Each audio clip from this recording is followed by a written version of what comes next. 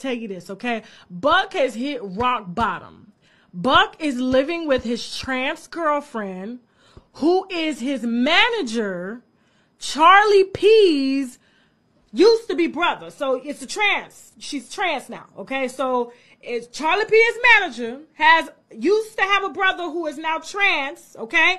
And that's who Buck has decided to settle down with, and apparently everybody in Nashville knows now, okay? So he's apparently out with his relationship, and Lucretia, she's like, you know what? I want his ass to go to jail, okay? I'm tired of him beating on me because I've caught him with many transgender women as well as gay men, okay? And I'm tired. And one of the trans girls actually just came out a few months ago and announced that, I don't know why she was doing it. The same one that called it, that had him on video, and, she was giving him head and stuff. And she announced that she, My problem here is, why in the fuck is anybody business this dude got a transgender, whatever the fuck? It ain't nobody business.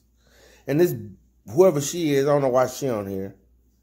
But, again, why is y'all worried about Young Buck? Half you niggas gay anyway.